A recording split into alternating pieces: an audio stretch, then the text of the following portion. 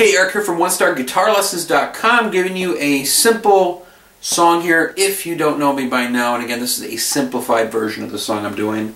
I've got a capo on the 3rd fret. We're going to do some basic chord shapes here. Some might be a little bit more difficult. So we'll start with the G to a B minor 7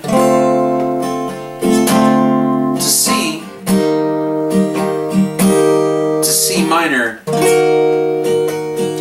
then it kicks right into the chorus. If you don't know me by now, same chord changes. You will see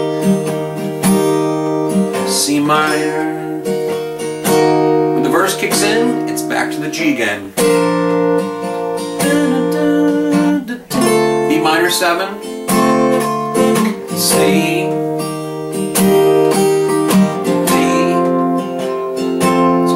D, go back to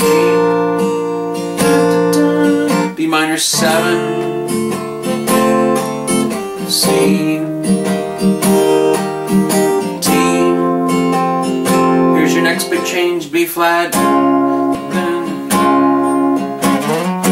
D sharp,